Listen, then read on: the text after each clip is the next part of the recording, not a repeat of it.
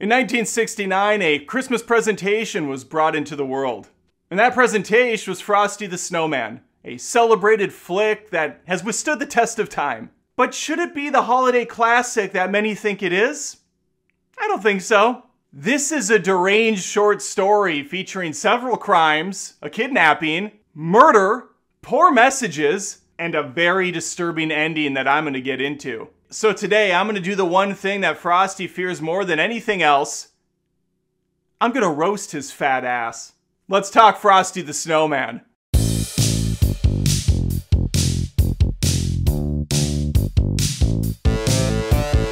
Movie fires up with Jimmy talking about how great that first snowfall is. I guess I'm a half glass empty kind of guy. Whenever I see the first snowflake, I think, wow, my commute just tripled. We transition to a classroom where there's a bunch of kids super jazzed about this snowfall outside. Teacher introduces a magician for the holiday party. I've hired Professor Hinkle, the magician. This is pretty unconventional for me. Listen, I know this is the 60s, but I don't recall in my time as a kid in school ever having a magician show up for a holiday show, especially one in the classroom that has zero decorations for Christmas. It's a little weird. It's a bizarre party. Maybe it was a last-second Hail Mary from the teacher. I don't know. Let's keep going. Professor Hinkle's the name of the magician, and he sucks at his job. I'm not sure why he's a professor. I'm not sure what he's a professor of. Magic? The eggs have turned into... Evidently not. Messy, messy, messy. As an aside, the sound effects here are out of control.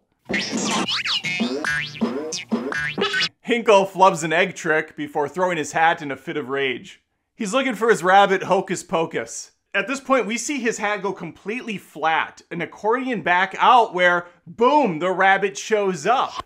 This is truly magic right now, and these kids are not impressed in the slightest. Pocus hops on Hinkle's head and right into our hearts, and then out of the classroom. The kids laugh at his folly because they're trash. Yay! School bell rings, announcing the end of the day. The kids push and shove past the professor like they're on their way to save $10 on a toaster oven at Walmart for Black Friday. The disrespect is crazy. The children, now happily outside, make themselves an anthropomorphic snowman. I don't even know how they made arms and legs like this out of snow. Incredibly impressive stuff for kids that appear to be no more than 7 or 8 years old. Now they have to debate over the name of this character. What'll we call him? Yeah, shall we call him Harold? One kid, who sounds like he's 75 with a smoker's lung, says this. Bruce? I am at a loss. I have no idea what he said, and how he says it is chilling to the bone. Let's listen again. Bruce?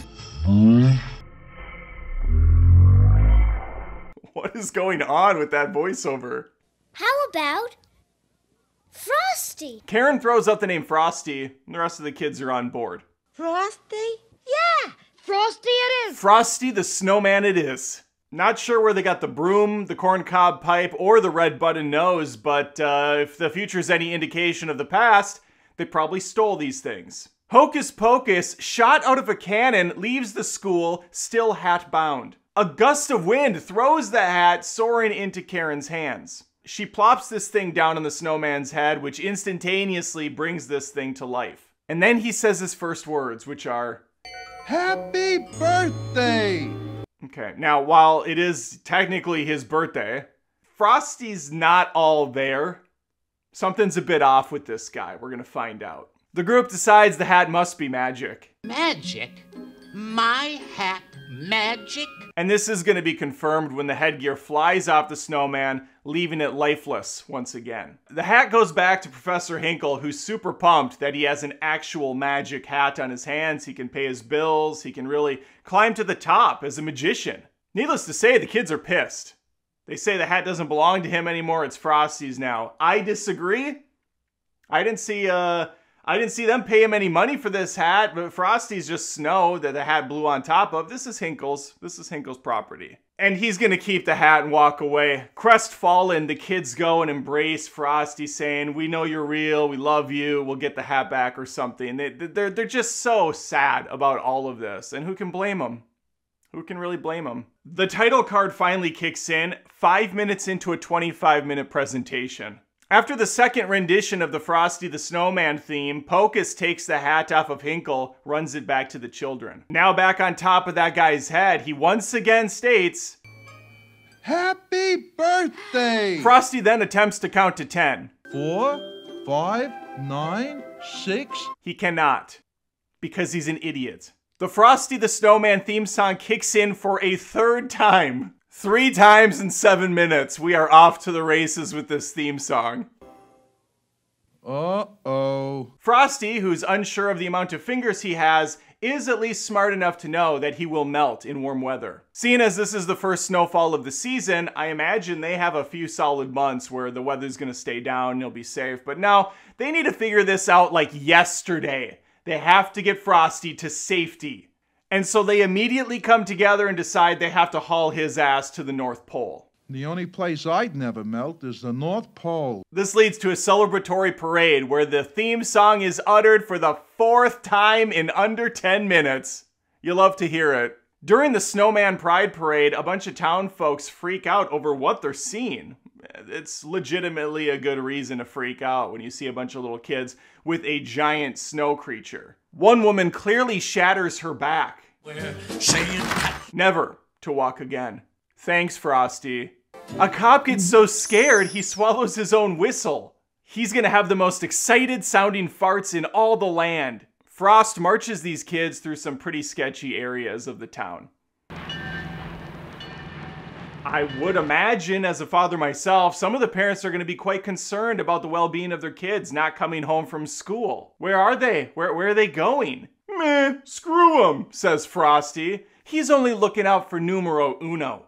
They enter the train station. The dude working here is off his rocker. They ask for 1 ticket to the North Pole. This guy goes into beast mode. In a fury of stamping and flailing and all-around nonsense, he comes back to them with a stack of sheets. They're looking for 1 ticket, dude, not a book. By the way, the sound effects at this point have completely lost the plot. This old psychopath says 1 ticket to the North Pole is going to cost $3,000. That'll be $3,000.04. I don't know what ass he pulled that number out of, but he might be a magician himself. Hocus Pocus tells Karen to hocus focus as there's a train car over there they can jump into. Yeah, sure. Might as well hitch a free ride. Just add 1 more criminal activity to the laundry list that you have queued up. Frosty's entire existence so far has been based on stealing things. Put it on the pile of crimes. Let's keep going. Speaking of Frosty, since he doesn't care about anyone but himself, he says, yeah, why don't you hitch a free ride too, Karen? Come with me to the North Pole. Which, if money is any indicator, is telling me this isn't just around the corner. This is a $3,000 train ride. Just to recap, this girl has not checked in with her parents. She's off on some cockamamie mission to the North Pole, has no money, has very little on her person. I mean, what is she gonna do? Does she have anything to stay warm in the night? Does she have a place to sleep? No! No! Oh, and just to make matters worse, she's hanging out with a highly intelligent super bunny and a mentally challenged snow thing. What kind of story is this even? Okay, I'm thinking kids bring a snowman to life with a magic hat, and then the first thing he thinks about is how he's gonna die if he doesn't get to a colder climate. That's the story. That's the entire plot. 13 minutes in. The Frosty the Snowman theme song has kicked in yet again. Hinkle catches up to the train and hitches a ride underneath. Dumb as dirt Frosty realizes Karen maybe not in a good spot. She's going to freeze to death, dipshit. Are you cold, Karen? Professor Hinkle, just trying to get his hat back, jumps off the train when he sees they've left, falling down the largest mountain known to man. He smashes down this thing and into a tree, which I imagine killed him on impact. Every bone in his body sounds like it broke 6 times. He got so wrecked from this, the sound effects continue long after he's fully disposed of. So Frosty, it turns out, heading into the middle of nowhere in the dead of night with a young impressionable girl that you stole, probably not the greatest idea. Karen is dying. And for what? And for what, I ask? Pocus suggests making a fire. Frosty declines.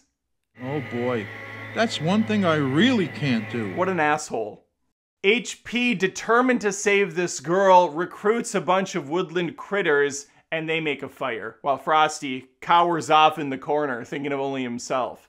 Hinkle's not dead after all. He's back in pursuit, but not for long. We're now at the final leg of the film, and equally the dumbest section as well, which seems almost impossible. Frost comes upon a nice warm greenhouse for our little girl to get nice and cozy in. And for some reason, he thinks he has to carry her inside instead of, oh, I don't know, waiting outside and having her walk in. Are her legs no longer working? Because if that's the case, we might have bigger problems on our hands. And not only does he bring her in, he stays there. Just walk back outside. What are you doing, dude?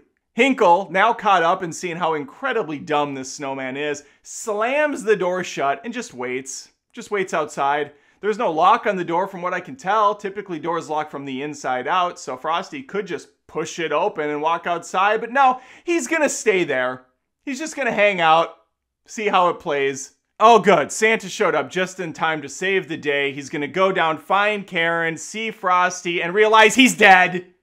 He has melted and is a puddle on the ground, tragically traumatizing every child that watched this show, including myself as a kid.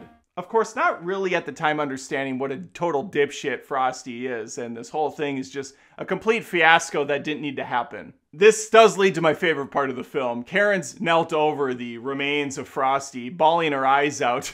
And we get this beautiful, tasteful montage of all the things we've bared witness to so far in this flick with Frosty and his accomplishments, which include, in their entirety, by the way, him coming to life, leading the kids on a parade, and then dying in the middle of the woods at night. What an amazing, accomplished character we have here, folks. What an absolute icon Frosty the Snowman is. Santa, using Christmas magic of course, brings Frosty back to life, begging the question, is the hat even necessary at all? Hinkle, having the same question, asks Santa if he can have his hat back, because clearly he needs it for his job. He's hard up on cash, he's a struggling magician, must have failed at professing. I don't know what he's a professor of again, but Santa declines, and he goes a step further. He gives him an impossible task to accomplish. He wants Hinkle to write that he's sorry to Frosty over 100 zillion times. What kind of sick shit is this, Santa? What are you doing, dude? The mind games being played on this poor professor right here are astronomical.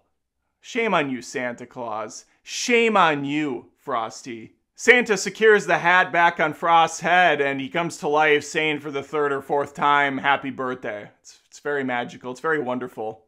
And then wouldn't you know it, the 8th rendition of the Frosty theme song kicks in. Film ends with Kringle and Frosty cruising around in the sleigh where they drop Karen off at her home. On the rooftop. In the dead of night. Without anyone knowing. How is she supposed to get down from here? What's the end game for Karen? She's gonna break her legs, probably die trying to get down this icy, snowy rooftop. This is game over. Absolute madman, Santa is. The greatest irony in all of this is the entire second half of this film is trying to keep Karen from freezing to death, only to drop her off where she will, in fact, freeze to death if she doesn't die from a fall first. Sick shit going on here in Frosty World. Happy birthday indeed, Karen. Of course, the girl's young and innocent, doesn't understand what's happening, so she waves a happy goodbye to Santa and Frosty as they fly off into the moonlight, and the thumpity-thump-thump, thumpity-thump-thump song kicks in for the 9th or 10th or 20th time in kind of an eerie montage, overlaying Karen in her final few minutes of life. And that's Frosty the Snowman. A strange, bizarre presentation that for some reason my family watches almost every year and wonder why we watch it. It's a train wreck. It's a mystery as to how this was made, why, who the audience was. And it just goes to show that a coherent story, A likable set of characters really doesn't matter as long as it's colorful and there's a song repeated ad nauseum. And that's what we have with Frosty the Snowman, a touchstone, iconic presentation from the 60s that for some reason has withstood the test of time. All right, let me know your thoughts on this bizarre little flick. Leave a comment below. Please like the video if you in fact liked the video, had a good time. It's all in good fun. It's all in jest. Subscribe to the channel if you want to hear more roasts. I roast movies, really bad ones typically. It's also for fun. I do a lot of movie reviews, rants, all sorts of stuff every single week on the channel. Would love to have you stick around. If you really like what I'm doing, want to give for the holidays, become a Patreon at patreon.com/AdamDoesMovies or right here on YouTube via that join button. You just hit join, you become a member, you get exclusive perks, hundreds of exclusive videos. It's a good time for everyone involved. All right, happy holidays. We'll see you soon. A thumpity thump thump thumpity thump thump. Look at Frosty go. Thumpity thump thump thumpity thump thump.